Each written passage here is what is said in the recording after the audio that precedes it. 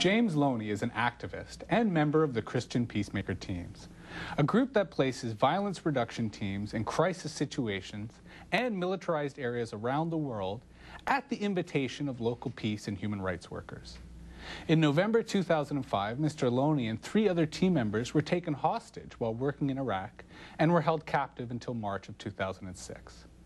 With me in studio to tell us about his experience and the work that CPT does in Iraq and elsewhere is James Loney, a program coordinator for the Christian Peacemaker Teams here in Canada.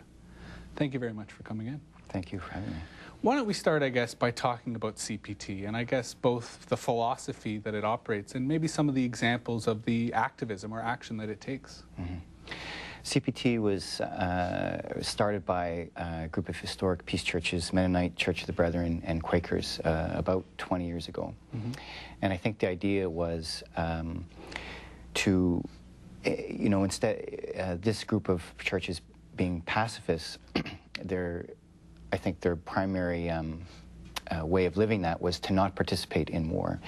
And I think there were some people that felt, well, we need to do more than that and to kind of take it to the next step. And so the idea was to place teams trained in the disciplines of peacemaking in areas of violent conflict and to take some of the same risks that soldiers take using the tools of peace instead of weapons of war. Could you maybe elaborate on sort of what peacemaking entails or what the types of skills that these activists would have? It would involve human rights documentation. It would involve physical presence, being in a place where violence is happening or at risk of happening and trying with our presence to reduce violence. Even how do you, bringing out a camera in a situation where violence could be occurring could be very effective. Sort of, if I were to literally put yourself in between, let's say, the aggressor and the victim of that aggression, would that be a correct example? That would be an example of being of a physical presence that we sometimes would do, particularly in our West Bank projects in Palestine, in Hebron and at Tumani, a little shepherd village. And for example, if Israeli soldiers are threatening a Palestinian, perhaps to beat them up or to physically intimidate them, we might, we sometimes call it the grandmother effect of just being present, pulling out a camera, a notebook, if possible, just to gently slide our bodies in the way, or to be a presence at a checkpoint, just observing, and that goes a long way towards reducing abuses. Well, it's a potential deterrent, right, in the sense that hopefully it discourages the aggressor or the person committing the violence, that they can't get away with it, there are people who are witnessing and ideally wanting to stop, if they could, in peaceful means, what they're doing. Tell me a bit more, I guess, about Iraq, politically and culturally. How did you guys choose Iraq as a place in which really peacemaking is, I would say, a very desirable aspect, but also a challenging one? Well, the Iraq project began at the end of 2002, when in the sort of the build-up towards war and the global cry against war at that time, and we were working with a group, the Iraq Peace Team, that was sponsoring delegations and trying to work against the war, and so we've maintained a presence in Iraq since that time.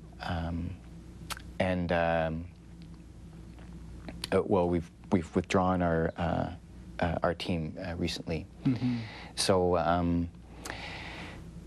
our work began with trying to stop the war, of being against, of speaking against the sanctions, and then moved to focus on the plight of security detainees, the thousands of men that had been swept up by the American forces and held without charge, without access to lawyers, indefinitely.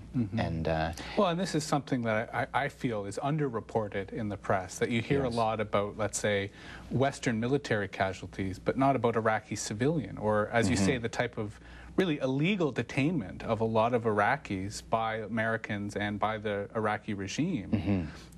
Did you feel that this was, I would say, quite rampant or quite more active practice than is led on, certainly as that we know of here in the West? Yes, it was. I mean, now there are, latest report I saw, something like 19,000 security detainees. At the time, when I was there in 2004, my second time in Iraq, the United States was saying something like 8,000 to 9,000. And that was just their number. It wasn't really, I think, an accurate number. Well, and one wonders how it could be verified, given that there isn't really a process of accountability. That's right. That gives these detainees any basic rights. And American military officials have said that, you know, up to 95% of them are innocent. And it was just the practice of sweeping people up, usually at midnight house raids, and looking for some kind of information. Maybe they know somebody who knows somebody, and torture being a common practice to try to extract information. And so we were working on all this just before the Abu Ghraib scandal broke in the news, and that was the focus of our work. And then we began to document torture being done by the Ministry of Interior, and when we were kidnapped, and that was in November of 2005, and that was that ground that work to a halt, because then the team had to focus on other things. Well, let's just take a break for a moment, but let's come back and talk about that. Both, I guess, the perils that one can face in putting oneself on the line in these situations, but also, I guess, the relationship one has to that type of situation, both pleasant and very unpleasant. So we'll just come back in a moment. I'm speaking with James Loney from the Christian Peacemaker Teams. You're watching 3D Dialogue. We'll be back with more after the break.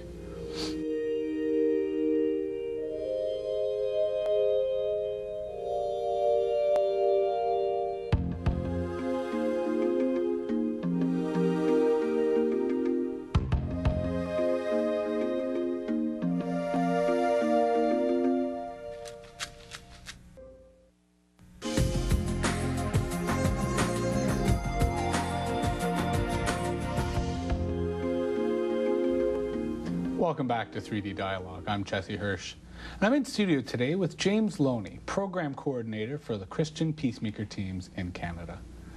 Now, before the break, I guess in illustrating the work that CPT does, you certainly demonstrated that part of it is literally putting your body on the line by going into conflict zones and really being vulnerable to the conflicts that's there. You were essentially taken hostage for an extended period of time. Without getting into the details of that experience, maybe you could tell us a bit how it perhaps impacts your own commitment to this type of activism, and maybe, I guess, some of the reflections you've had after this experience, I guess, was completed, or you were essentially liberated or freed from that setting. Well, it was, I'm sorry, I lost track of the... can you rephrase the first part of that again? Well, essentially, I mean, do you feel that this experience discourages or deters your commitment to this type of activism, or is it really part of it? Is making oneself vulnerable and putting oneself on the line really central to the commitment for peace and the commitment for peacemaking? Well, I think that vulnerability really is essential to peacemaking. I think the idea that we have that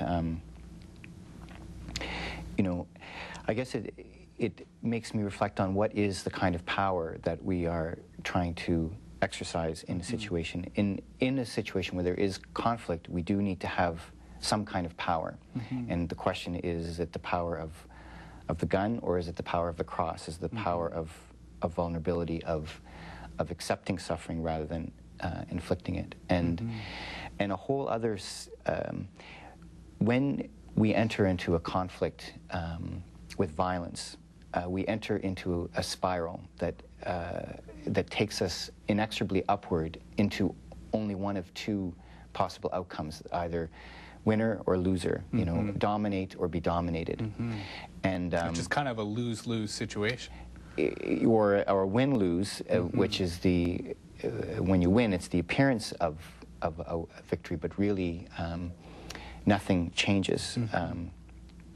We were rescued by military force, the British Special Forces, and in the way I think of it, I mean, I'm delighted to be here, and it's a sort of a paradox that I'm free because of the use of armed force, which is not what I wanted.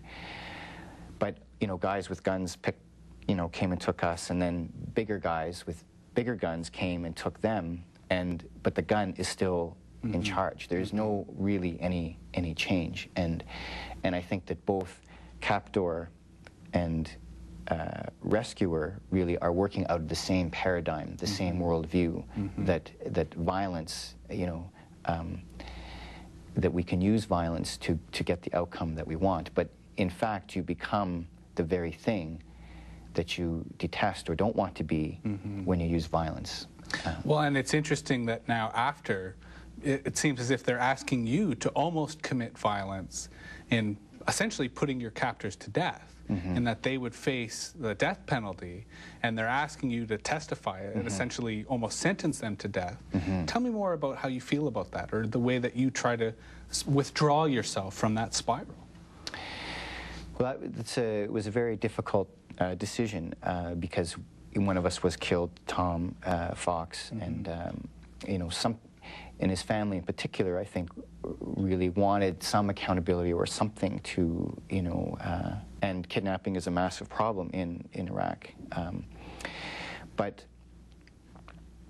to me, the death penalty is nothing more than legalized vengeance, and that, to murder or to kill somebody with a social sanction, with a law, or under the permission of a law, who killed someone else, it's no different than the people who murdered Tom. It's the same. It's the same violence, the same, literally murder, as you say. And there's been enough suffering that's happened from this, and what we want, I think, is for something different, something new, something good to come out of it. And I think I love that phrase of Archbishop Desmond Tutu, no future without forgiveness. That with forgiveness comes the possibility that something new and genuinely different can emerge. That's different from the past, the suffering and pain and violence of the past. Well, and it strikes me, speaking of power, that act of forgiveness is very powerful, that it is not just in the personal or the collective, but on a society level. To see that level of compassion,